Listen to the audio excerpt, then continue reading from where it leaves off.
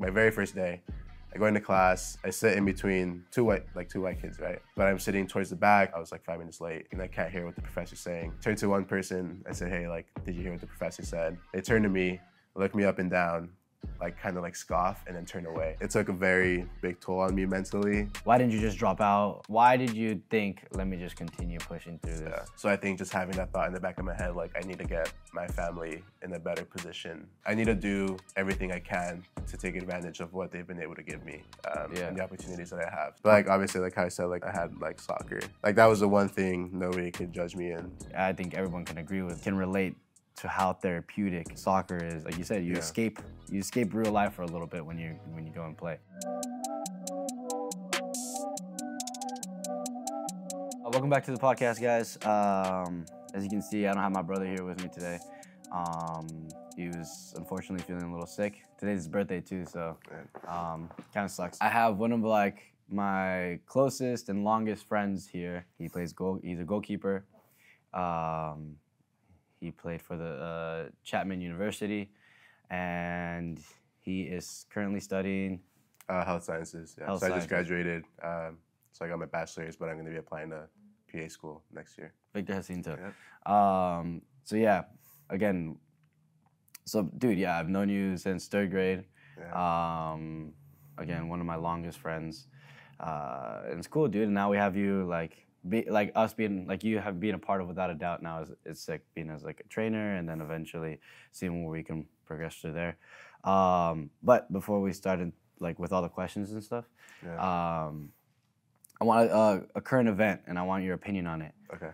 Have you heard about the USL possible promotion and relegation? I have, yeah. Yeah? It's actually, with my roommates, we've actually talked about it before because I have 2 roommates who are from San Diego, so they're big San Diego Loyal fans. Oh, okay. So they've talked about like wanting the Loyal to be promoted and how it should be a big enough team to be able to be promoted. But now it has an extra layer of, now San Diego has their own MLS team. I don't know if you've heard. Oh, but they're going to be inducted pretty soon. So yeah, I always thought it would have been a better idea to do the promotion just because it kind of gives that incentive to, you know, try to win the league, go up to the 1st division. But but they're not going to the MLS. Oh no, it's not affiliated with the MLS. Okay. Oh, it's just like the USL. It's just USL. Oh, okay. So I think the idea is the USL right now it's currently USL Championship, which is 2nd division, and then USL League One, which would be considered 3rd division. And so what they're thinking, I think what their idea is to implement another division in between those two. Oh, okay. So it'd be USL Championship and then something else, and then USL League One. Right. And then just have promotion relegation along those 3 leagues. Right. So MLS just has its own separate thing. Right. Yeah, so I mean that would be sick though, especially in like San Diego that now they have they're gonna have their MLS team. But no, it's just in the USL because I don't know. I think because they're 2 completely different franchises, so I think they're trying to. I think the USL is really trying to make a statement, but I don't know. I don't know if it's gonna happen, but yeah, it would be. It would be sick. That, yeah. All right, bro. So let's just go back because I know so much about you, having grown up with you. But let's go dive into your perspective. Well, just when did you start playing soccer? So I was like around 5, 6 years old. It was initially, I was very chubby as a kid, so my mom put me in to lose weight. So I started at AYSO. So actually I started as a field player. I would be kind of thrown around anywhere, like forward, midfield, like defender, wherever I could run, honestly. But then when I got to U10, so I was like 9, 8 years old, I had a team that had no keeper. So the coach asked, and you know Walter. So he was like, "Oh, do we have anyone who wants to be a keeper?" And I immediately raised my hand. I was like, "Let's try it out." Like I was tired of the running. I just wanted something new. And my mom obviously was against it. She was like, "No, like I put you in to lose weight, but I want to try it out." He trained me himself. So in that first year, he trained me as a keeper. I played keeper the full season. And then this is when they still had like the all-star, like flex. I think you were still around then. After that first year, I got an invite to try out for the all-star team and then the flex team the season after. And this is when AYSO was still, I mean, I would say it's still a pretty big organization, but obviously it was much different times and it was still more competitive. Right. but yeah, so I grew up through that system before going club. Yeah, I would say I feel like at that time AYSO was probably like that all-star or flex or whatever, like the higher divisions of the AYSO. I think were definitely at a higher level back then than they are now. I think now players who would have been in AYSO, like in those divisions AYSO back then, are now in club at that age. And then so I don't know what that says about the system now, if like the club level is probably dropping a little bit, or if the AYSO level has completely dropped. I don't know. But okay, so then you started playing goalkeeper when you were 10. When I was 9. Yeah, okay. It was like the U10. Yeah. And then, so did you like automatically fall in love with it, or was it? Yeah, I think I like that idea of like making those crucial saves, you know, like in the 1-0-0-0 games where I can come up big, make a save. And I always was like I said, I was a bigger kid, so in those small goals, obviously I covered a good amount. But yeah, I just liked it. Like it feels like you can fly, you know, sometimes. And when I was a kid, like being that heavy, making a save up in the air, like it felt pretty cool. You know? And just like I said, like having those big moments where you come up big for your team, that could happen at any time. So okay, so then you said Walter, which is it was just your coach at the time? Yeah, so I grew up playing with him. I played with him from like 8 years old up until 12, like right before I went to club. So I grew up with him. He was like a father figure to me personally. And he trained me all 4 years. Like those 4 years continuously, I would go one-on-one with him. And then like the team trainings, obviously. But yeah, he trained me himself because he played keeper when he played himself. So how often did you guys do one-on-ones? So we would train twice a week with a team. So we would do an hour before like the one-on-one, and then I would go in another day. Like if we trained Tuesday, Thursday, I would go Wednesday one-on-one with him. You played AYSO up until what age? Up until middle school.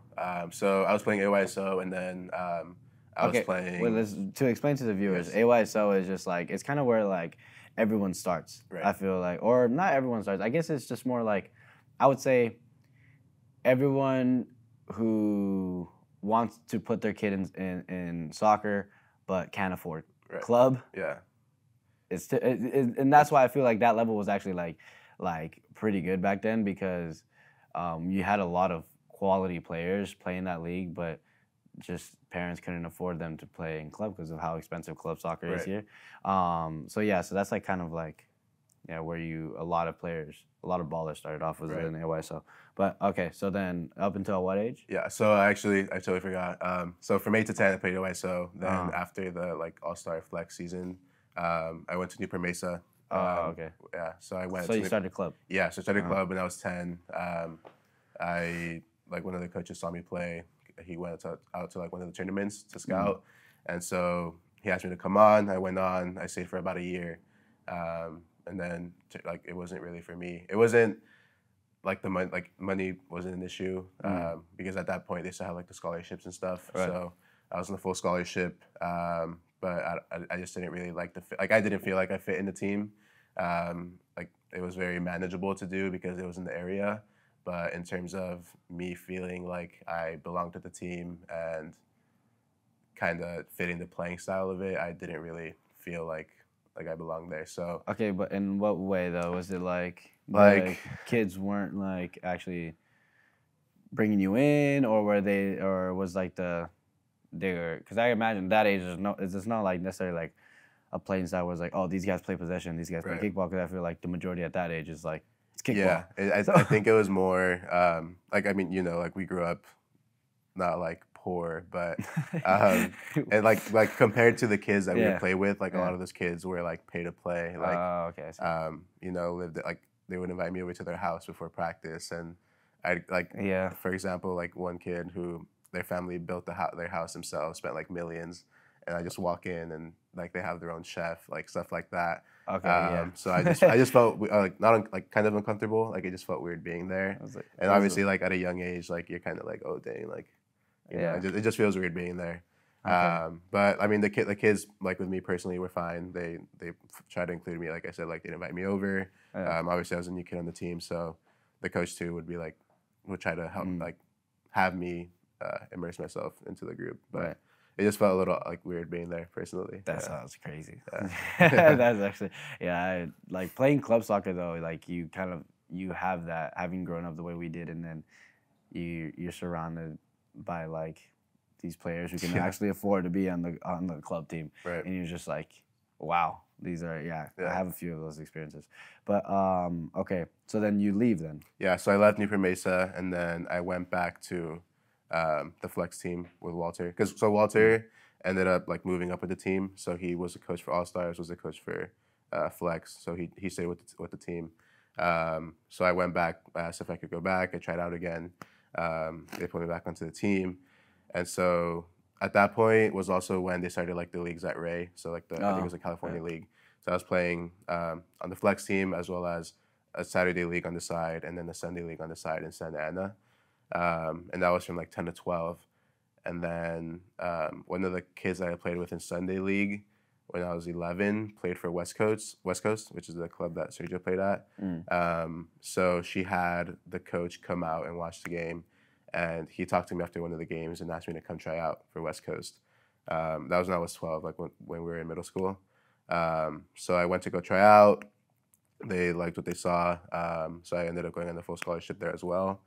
And I stayed there for about a year maybe. And this is when it was still like affiliated with the Galaxy Academy. Like Miguel was still there, Sergio was there. Obviously I didn't know Sergio at the time, but I knew Miguel at the time. So I mean, for me it was a pretty good incentive. I thought it'd be a good way to get back into the club team, and then potentially like, because what they would do at the time is players on like the A team, let's call it. The Galaxy coaches would come and like watch the practices and games, and then if they liked someone that they saw, they would be pulled up. Okay. So yeah, like I thought that was a good incentive for me, like having that potential, like maybe play for the Galaxy at some point, with the academy of course. But yeah, so I went to West Coast for a year, and then that didn't work out either.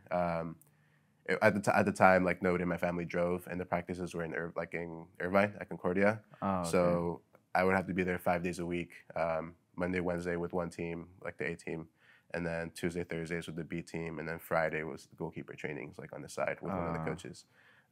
So it got pretty difficult to manage because we had to ask people for rides, like whether it was a family friend or like one of the players would come pick us up. It just got pretty difficult to manage because I would be there 5 days a week for practice, and then the games on the weekend, which I would also have to have someone like come pick me up and drive me around. So it got pretty difficult to manage after the year, and then after that I left West Coast and then went back to the flex team, and then. But before you go, I think it's important to note that you don't have any siblings. I don't. No. Yeah. So like, for me, that's like it makes it difficult because it's single mom, no siblings. So and then your mom doesn't drive, correct? Yeah. Yeah. So it's just like at that like hearing it. I feel like people who don't know where we're from and don't know like the distance, like now that we drive is like, oh, okay, you're going from Costa Mesa to Irvine, that's nothing. But at that age, it's like, dude, like, and then like I would assume like during that time you were just taking the bus everywhere. Yeah, pretty much so to travel. Once I was like 12, I had to learn to take the bus on my own because before my mom would have to leave work early to take me to practices and games.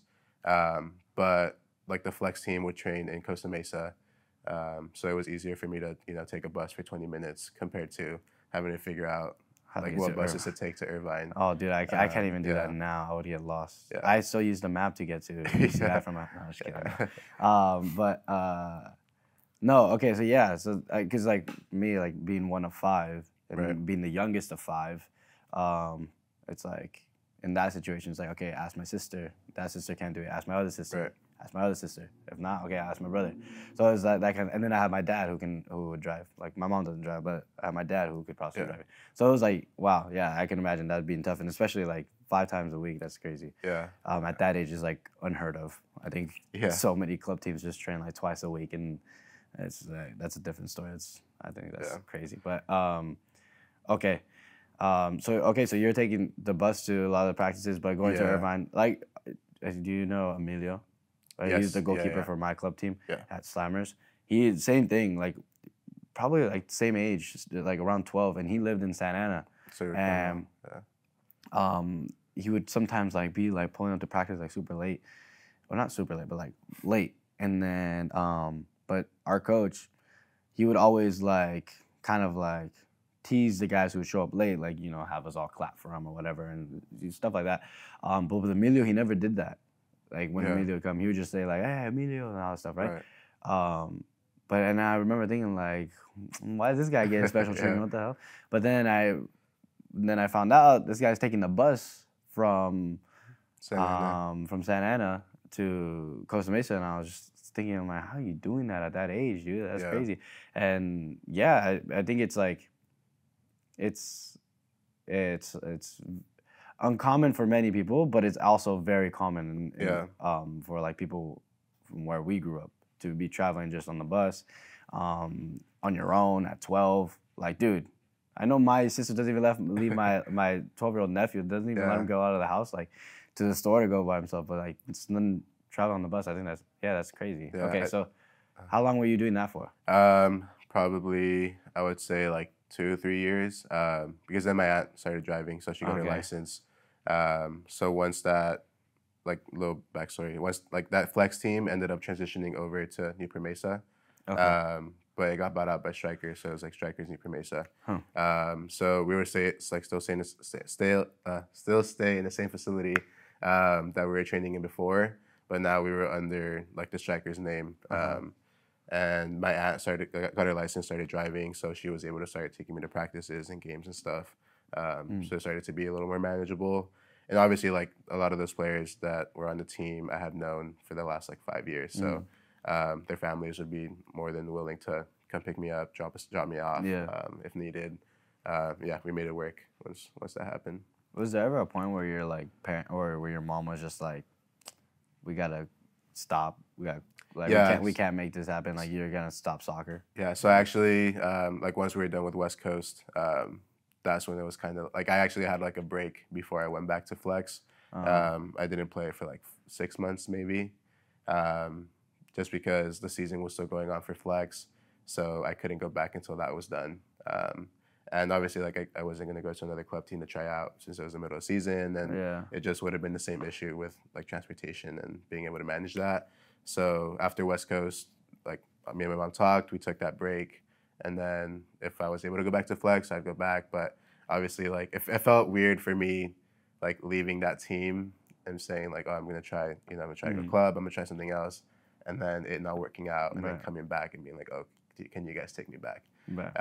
So that was like one of the issues we talked about like not coming back and just trying to find something else. But I knew like I had built those relationships with them for the last like 4 or 5 years, because Walter was still the coach and a lot of the players were still the same players. So I talked with them, like I was honest with them, like, hey, it didn't work out.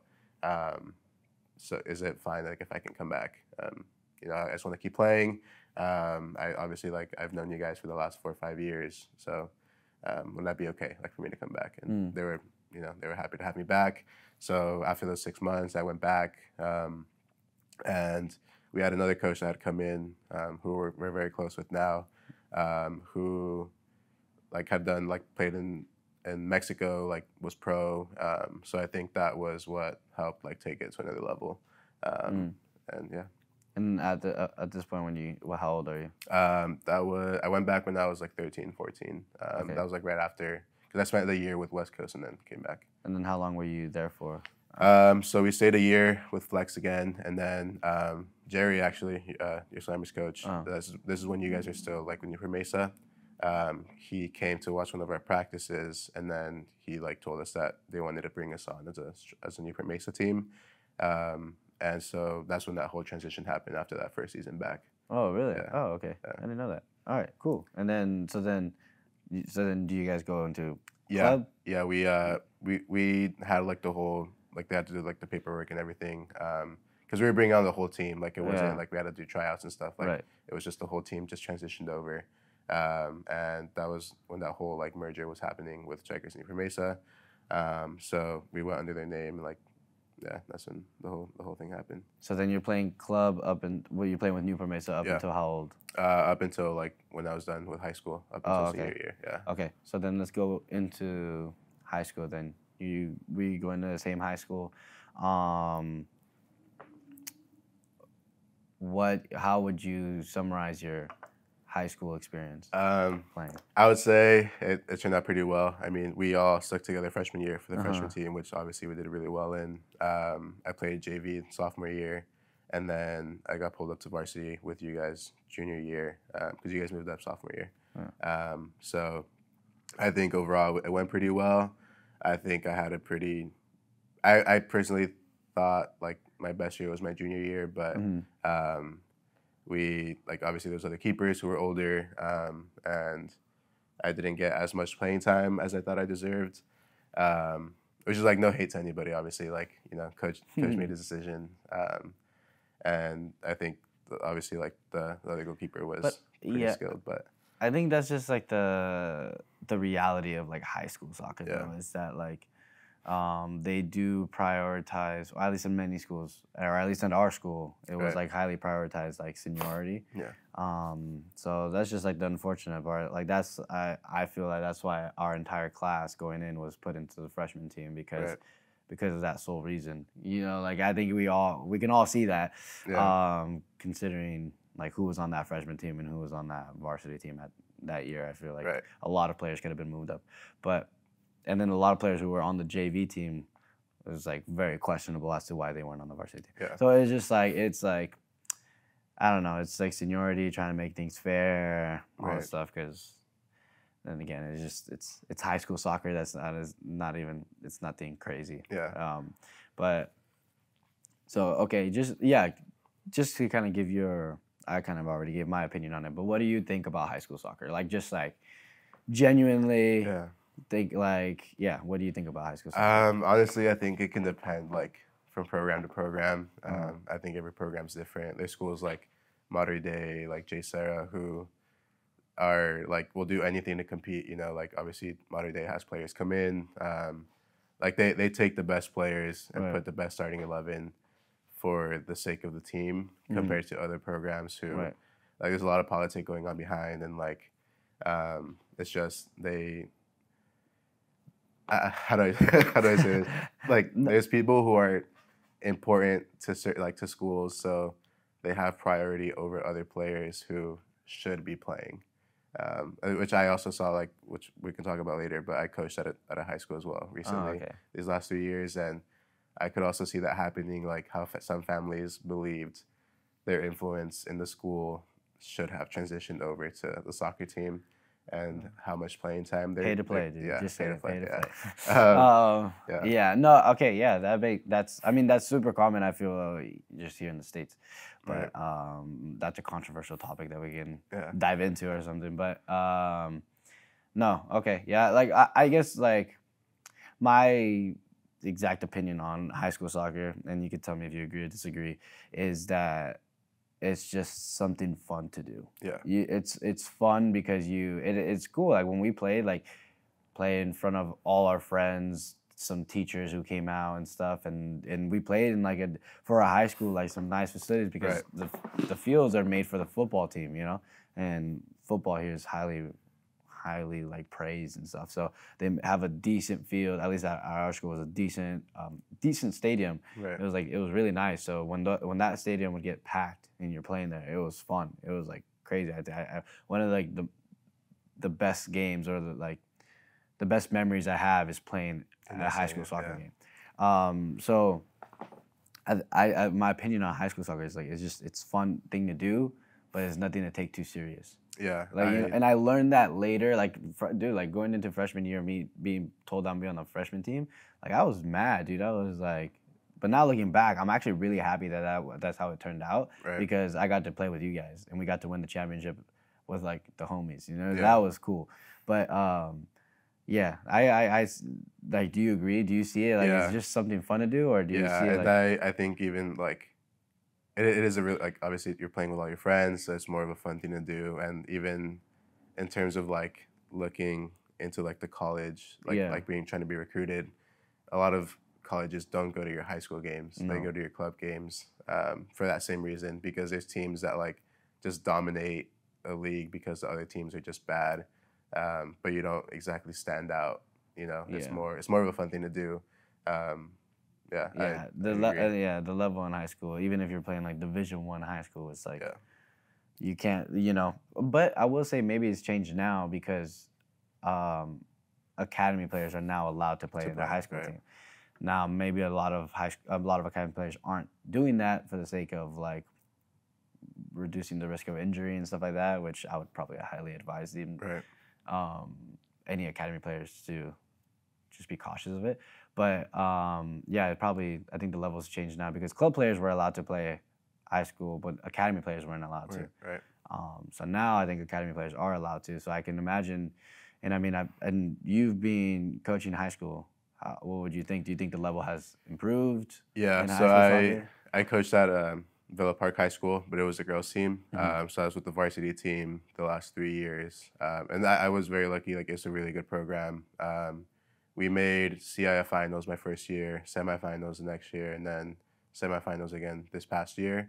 And they're Division I. Like, it's a really good program, and a lot of the players do end up going on to D1 schools. Like we have had players be recruited by USC, U of A, like big name schools. So these girls are already in academies and clubs? Yes, a lot of them play in like we had 2 girls who were playing in the #1 team in the country. Wow. So they're really good players. We're very lucky. And like I said, they dominated their league. They've won league like the last 6 years in a row. And like they haven't lost a game in 6 years essentially in league. Wow.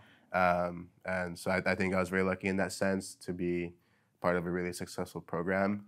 But I mean, credit to them. Like at that point they've already gone through the whole recruiting process early, but through club, like I mentioned before.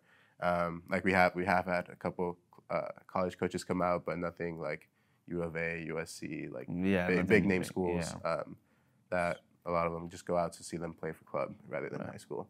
But again, like I was very lucky. They've dominated like every team, and they play like big name schools too. Like in terms of high school, because even like for us when we played. Before it transitioned to divisions being decided by how you do in like previous seasons, and because before it was just based on school size, now our school is small. So for context, like we were at D5 our freshman year, and then by the time we were juniors, when that whole transition happened, we moved up to like D3, D2, and started playing big name schools that we actually competed with, which I think also like is part of the high school experience. Like a lot of schools, just based by name, are considered to be good, but like if someone were to see like Estancia, like they're not going to consider it like a powerhouse. But I think, I mean, based off our junior and senior season, like we were pretty good. We had a really good team both years, especially our junior year. But the year I broke my collarbone. Yeah, that I didn't get to play. But okay, so then after high school, you went to Chapman, but you didn't go to Chapman to play. No. You went to Chapman to study. Yeah, I originally was going to be done with soccer right after high school. Like I finished my club season, and I thought like that was it. I obviously, like this, I was more of a school first, soccer second kind of guy.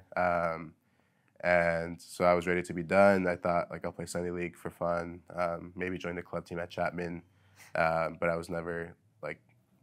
And then I had that whole thing with our coach.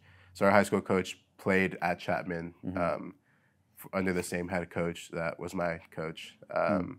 And so senior year, he got me a meeting with him. So I went to go talk to him, the Chapman coach. I went to go talk to him, and he basically said, like, we have 4 keepers, 2 of which are freshmen right now. So, like there's, like if we would have maybe figured something out earlier, but I wasn't very good about the recruiting process because I wasn't planning to play in college per se. So like I was like, hey, like that's it. He said I could maybe try out the following year, like once 2 of the keepers graduated out, and to contact him again in the spring. So I was just kind of like, I'll focus on school, and then maybe try out in the future. But I did end up trying out, obviously. And so freshman year, I joined the club team. I realized like I needed to still continue to play because school was just driving me insane. I needed like that, like escape, essentially.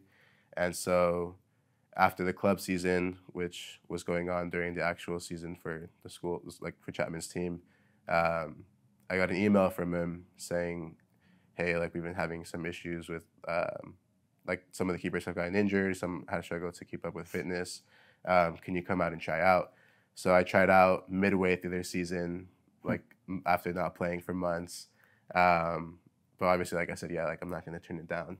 So I contacted, I used to train with UCI's goalkeeper. I don't know if you ever met him, but Greg. Greg, yeah, Greg Patinod, which I was training with while at Strikers. So I reached out to him and said, hey, like, I need an emergency session. Like, can you, like, I just need to get the rust out. Can you, like, come out? So I had one session with him the week before the tryout. So I tried out with one of the assistant coaches, and then he was going to give his thoughts to our head coach. And obviously, like, I needed to work in the fitness. So he told me, he's like, obviously, like, I can tell you're not fit, like, maybe you haven't been playing or whatever, but from what I can see, like, you still have the, you know, like, it's hard to forget, like, basic keeper, like, you started to forget? No, like, it's not. It's hard to forget. It's hard to forget, yeah. Like you started to forget how to play goalie? No. Like, you know, it's just basic stuff. And so he liked what he saw. He said he would talk to the head coach, and then that they would be in contact. So that next week, Coach Eddie, the head coach, he reached out through an email and said, hey, like I talked to Coach Garzon. He liked what he saw. Do you have any tape? So I had made like a super small like highlight video, from like Sunday high league? School. Yeah, no, it was like like little like club highlights, some like training stuff. It was like a 6-minute video, and so I sent it over. 6-minute video is actually long for a highlight video. But they're just especially like for a goalie, yeah, bro. it was just like constant like saves, like. But I also knew like I needed to include like stuff with my feet because playing like keeper in college, like you need to be really good with your feet. And I wasn't like the best, but like I tried to put clips where I looked like I was pretty decent. So I sent that over to him, and he said, "Oh, like I like what I saw. Let's get you." But there was no point in me like joining midway through the season. He thought like that would be a year of eligibility just wasted. Yeah. So the plan was to go in the spring, train in the off season, and then that way I can get get with the team, start to get to know everybody for the following fall season. But then the week, like while I was getting everything ready, like to be cleared and everything, the week before we were supposed to start off season training, COVID hit. Oh my god. So then everything shut down. We just had to do like Zoom calls, like to basically keep updated with what we were gonna do. So I didn't actually start training with the team until like spring of sophomore year. So it was like a year off, basically. But okay, so during that time, were you training on your own? Yeah, I realized like obviously you need to get fit. He sent like all the fitness tests that we would be doing as soon as we would get back, and then just kind of like a summer workout that we had to keep up with. So I'm curious, did he have expectations, like were the expectations for the field players the same as for the goalkeepers in the fitness test? Yeah, really? They're very big on like. We have a really. I thought we had like one of the best coaching staffs, obviously, and all of them were very fitness based.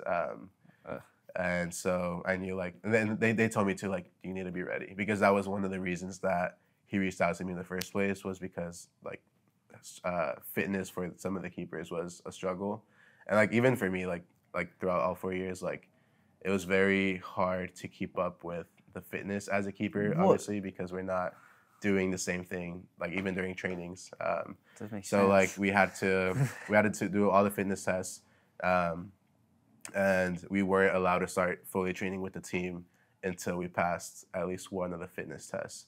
And like, you know me, like I'm not a long distance runner. Like, you know, like that's the reason why you went to play goalie. Yeah, like exactly. So we had to do like the Cooper test, which is like the 2 miles and then the 13 minutes, the shuttle run, the beep test, like all the basic tests that you need to do.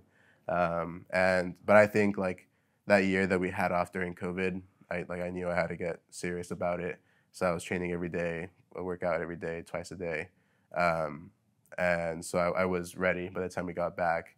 And so when we got back, we got put into pods because like obviously COVID was still going on. So we were in 3 groups of 10, and we'd go in 4 days a week to do fitness, like just strictly fitness because we couldn't use the ball. We couldn't be in, like we had 30-yard sections on the field. Yeah. And so I felt like I was ready by the time we got in, and we had players who were like throwing up like after the first like 30 minutes. So like I knew like I was in a good spot to be in, and that continued on until we ended up having a game towards the end of the spring against one of the teams in the conference. And I ended up being the only goalie on the roster for that game because 2 of them were saving the year of eligibility, and then one had taken the year off of school. So I was the only keeper on the roster for that game. So like I knew I was going to play regardless. So I knew I had to keep up with the fitness and the training and everything. So you went into college studying, what was it again? Health sciences. Health sciences. Yeah. Okay, so how difficult now that you've finished, how difficult was that? It's very like the first 2 years are just the general ed, which is all the sciences like biology, chemistry, like physiology, physics, all that stuff, which our high school like wasn't the best in preparing us for it. Right. Like I felt very unprepared going in terms of academics, especially because when you guys know this, like I still wasn't driving at the time, so my first year I was taking the bus every day to school. I had Monday through Friday 8 a.m. classes, so I would leave 5 a.m. every day on a 2-hour bus ride to be able to make it on time. What? There and back, yeah. So I spent 2 hours going there, 2 hours going back. 2-hour bus ride? Yeah, I had to take 2 different buses. So like the wait in between and then just getting over there because it was in Orange, and obviously like on the map, like on paper, proximity to the Orange shouldn't take 2 hours, but like it does. It sucks. I haven't gone to. Yeah, and I think it started to take a toll on me mentally. Like once like I started to really question like, is this really like worth it? Like I should have gone somewhere closer to home, but like I kept going. I knew like eventually I started driving, so it'd be a lot easier to do.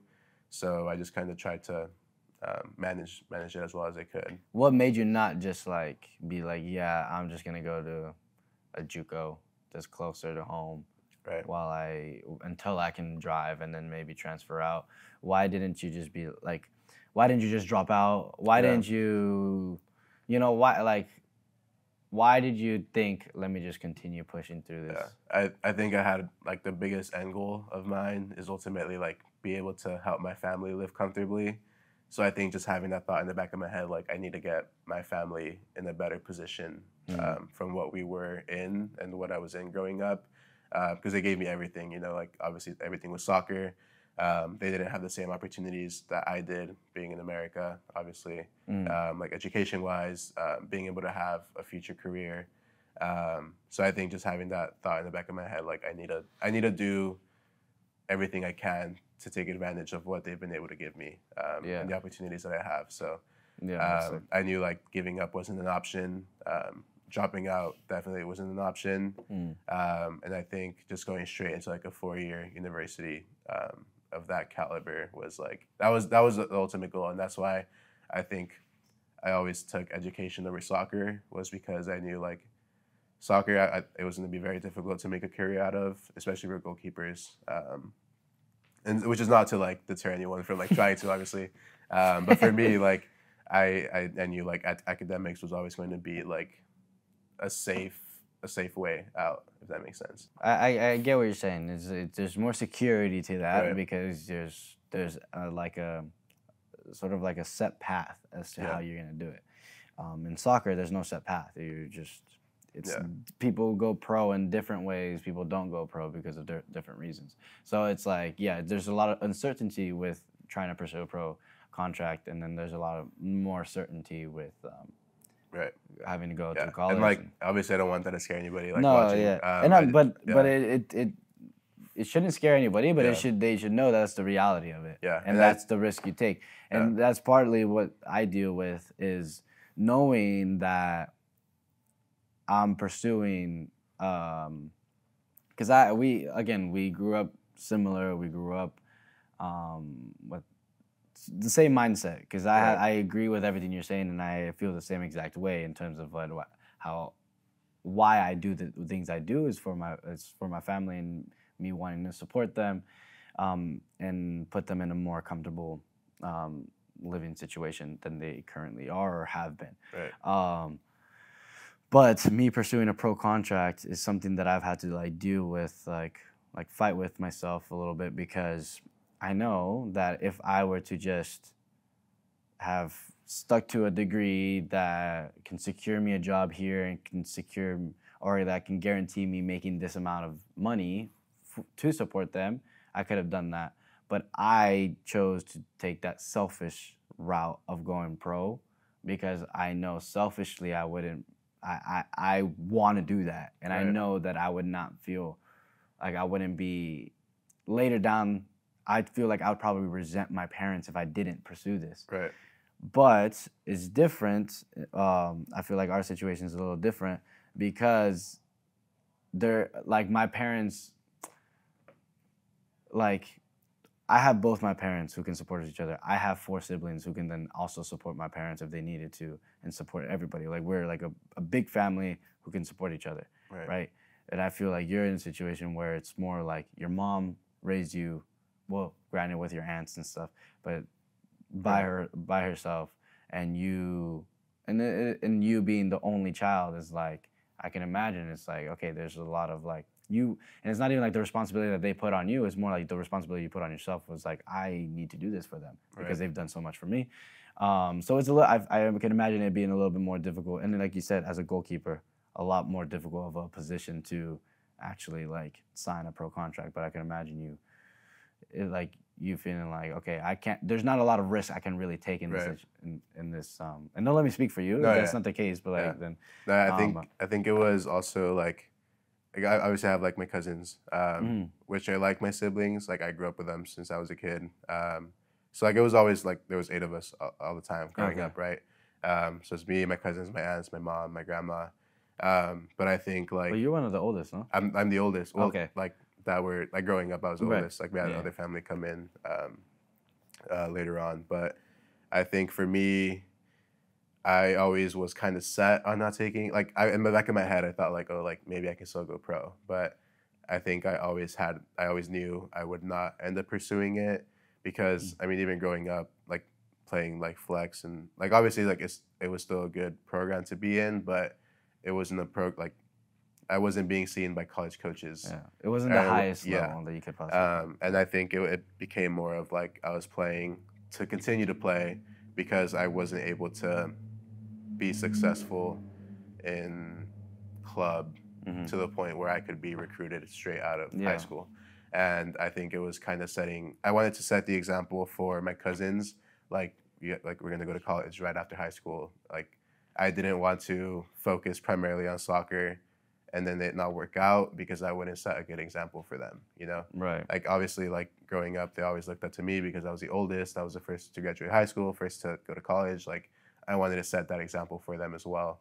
Yeah, I guess that's another difference between the two. Yeah. I'm the youngest of all my siblings, and you being the oldest. So there's like different like mindsets going into it. I want okay. So you mentioned that you realized that you needed to play because school was driving you crazy. Yeah. So like just speak more on that. Like, is there like did you like? I mean, yeah, we play like I think everyone can agree with or can relate to how therapeutic soccer is and how like that's like just like you said you escape real life for a little bit when you go and play. Right.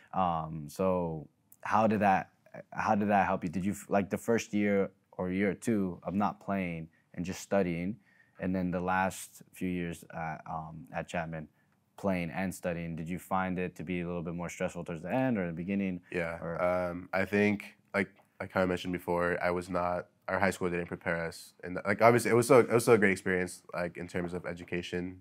At least I thought, bro. You know, say how it is. Like, they didn't prepare you. Like the thing is, like obviously, like I was, like not to brag or anything, obviously, but like I was a very good student in high school, and like I was involved with plenty of stuff, and obviously like my grades were good enough to get me into like a 4-year private, and in that time I felt like I'm gonna like conquer college. But once I got there, it was like I was surrounded. So for context, obviously I love my experience at Chapman, but it was primarily white institution.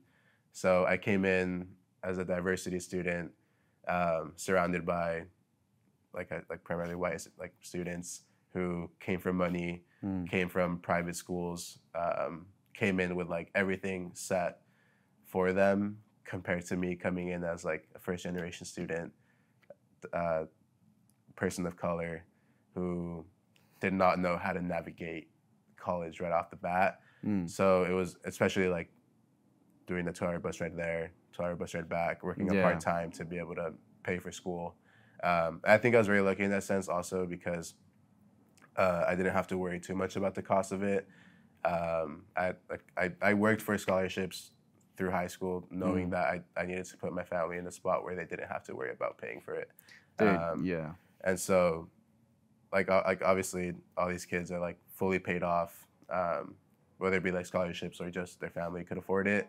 And so, then going into the classrooms, surrounded by people who look nothing like me, like how they did in high school, obviously, it just kind of it was a culture shock. And not to get too deep into that, obviously, but it was very hard to manage the first year. Quick little story, which I've told you guys, was kind of the point where I realized how different everything was going to be. My very first day, I go into class. I'm taking 4 classes back to back, starting from 8 a.m. all the way to 1 p.m. I sit in between two white kids, right? But I'm sitting towards the back because I just had class the hour before, so I was 5 minutes late, whatever. So I'm in the very back, and I can't hear what the professor's saying. I turned to one person. I said, "Hey, did you hear what the professor said? Do you mind, so I can get in my notes?" They turned to me, looked me up and down, kind of scoff, and then turn away. And so then I turn to the other person to my left. No way! After that guy just judged you so hard, you went to the next person. Yeah, I was okay. Turn to the next person, ask the same question, get the same exact response. And so I was damn, it's that was the reality of it. And obviously not everybody was like that. That was just kind of my first experience with it. And I knew at that point I had to. What did you do after that? Dude, I think that's how I said before. It took a very big toll on me mentally. Dude, I think I would have just started dying laughing. Yeah, I was to me at that time, obviously it was funny, and I was damn, no way that just happened. But then when I walked into class, I'm damn, this is how it's gonna be. Yeah, no, that's rough.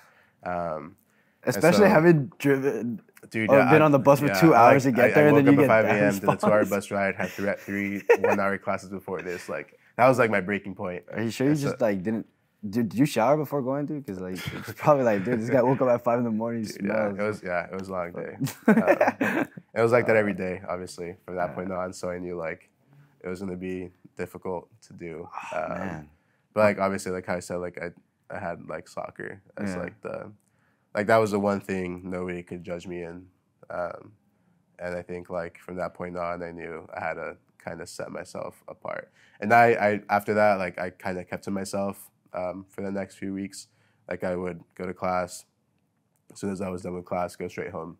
I wouldn't stick around for any of the events. I wouldn't try to talk to anybody. I had maybe a handful of friends that from those classes, but it was just because we'd get paired together in lab, or they were just sitting next to me.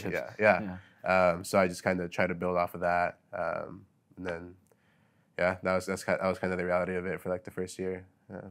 Okay, so then, you joined the soccer team. Now you're now you have just the team is your friend. You have that's the thing. You go into me going into UCI is you're kind of guaranteed friends because you're already a part of a team and stuff like that.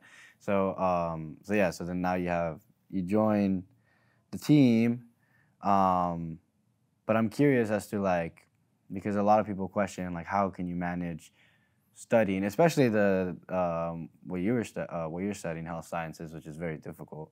How you manage studying that and then also playing, keeping fit, training every day and stuff like that. So how was that? How were you able to manage it? Yeah. It was funny actually because my grades were better when I was on the soccer team compared to my first year and a half when I wasn't. And I think that came because I made a deal with my mom. Like, she was very against me joining the soccer team, but because she worried for that, like she worried about that, like my grades falling, and not like me stressing about everything. So I made a deal with her, like if I joined the soccer team, like I would still prioritize school, which is easy to do. Well, not necessarily easy, but like looking back at it, like it wasn't that hard to manage because it kind of made me like get everything done with school first. Yeah. Like I would get everything done for school early in the week, go to practice without having to worry about like, damn, like I have a paper after. Right. And I think I did have a couple extra layers later on because, like I said, like I kept to myself like early on in school. But as the years progressed, when I joined the soccer team, I also joined I joined clubs, I joined executive boards, stuff like that. So I had a lot more on my plate, but like soccer kind of made me organize myself a lot better, knowing that I still had to focus on everything while having soccer as like my escape. Right. I feel like, too many players and parents probably like stress about the idea of like how you can manage it in college. It's like, dude, if you're doing that, like, it becomes natural if you've been doing it your entire life. You know, especially like in high school where you're playing and then you're doing well in high school. Right. If you're able to do that, I think you can translate that to the college level as well, if not better, because more mature, you have more time and experience doing it and stuff like that. How many other clubs were you a part of? So you're on the soccer team, you're studying health sciences, and then how many other clubs were you a part of? So I was in the exec board for Latinx club for 2 semesters, and then I was like part of the club in general. I went from vice president to co-president in like a span of 2 years for the first gen ambassadors, which is like for first generation students. I joined the pre-PA club. I also was looking for internships at the time so I could kind of start getting that path ready post-grad. So I was doing quite a bit in terms of like clubs and extracurriculars, which obviously like added on to the whole, like, and this is while I was in season 2. So it was crazy. It was a lot to manage. Yeah. Okay, so then now you've just recently graduated. You're done playing. So now you're officially done playing. But now you're just kind of playing like for fun. Yeah, Sunday I just play stuff Sunday like league, that. So now what's life after college? Like what are you doing now? What are your goals? Right now I'm interning at Kaiser. I shadow a PA, which is a physician assistant there. I've been doing that since November, but I'm starting an internship at Hogue in August with COPE Scholars, which is basically like a program where you're put into cohorts with like doctors, PAs, nurses, to work, like you work directly with patients to get that patient care experience up. And then I'm doing EMT school in the fall, so I can work as in the EMT for the next year before I apply. So like for context, to apply to PA school, you need minimum 1,000 hours of patient care, like direct patient care to apply. But to be competitive, you need more like 2,000 to 3,000. And how many hours do you have right now? I mean, I've been pretty bad about keeping track of it, but like I just kind of have been tracking like weekly, because I was going weekly with the PA and Kaiser for like 5 hours like at a time. So I just kind of have been keeping track down that way. I don't know the number off the top of my head, but like I not nearly enough where I should like to the 3,000. Yeah. Okay. So I'm trying, and you know that's why I'm taking a year, a gap year, to be able to do all that before applying, and then the ultimate goal is like get into Chapman's PA school, where they have if you remember the science scholarship, the scholarship that I had in high school that ran through college partnered up with Chapman's PA school, where they give between 8 to 12 full rides for for first generation students. Like I meet the qualifications essentially. So as long as I can get into the school, then I can apply to that, which would take $200,000 like out of the, you know, like that's how much it is to go to PA school over the like long term, obviously. So that would be a big help. Wow, dude. All right. I feel like there's still so much to like unravel in terms of like your future career and stuff, because there's so much. There's still so much studying to do. So much time still put into it. But okay, to end the podcast, I just like what advice would you have for not just goalkeepers, just any player who's thinking, who's in the similar situation where they're like, I love this sport. I want to play as long as at the highest level I can possibly play for as long as possible, but I know that I just want to focus on school. Like what is I think it would be to not be afraid of like the opportunities that arise, because I think when you think of D3, because for Chapman's D3, when people think of D3, it's like, oh, like it's not a competitive, like it's D3, like it's not competitive, it's not like a big name school, but it was actually like, I think it was a very competitive like league that we played in. I think we had a very competitive team, like super quick, obviously. Like we played against Sergio, like how he mentioned in his podcast, which is their D2 school. We ended up tying them 0-0, which is like unheard of, like with teams of like, you know, from Division 2 to Division 3. And we kept up with like other big name schools, and we ended up like winning our conference, going to the NCAA tournament. So I think you're still going to have those experiences as a D3 player, without like if you want to have like a good balance of the two, like D3 is a safe option, because you'll still have like the academics, you'll still be able to focus on that, but you'll still have a really competitive experience in terms of soccer as well. Okay. Do you want to give them your Instagram handle? Oh yeah, it's just my name, Victor Jacinto, 2 O's at the end. Yeah. Okay. And then we'll put it in the link so you guys can follow us on Instagram at withoutadoubt_athletics. Yeah, thanks for listening. And thank you, Victor, for thank you, bro. Thanks for having me, Doc.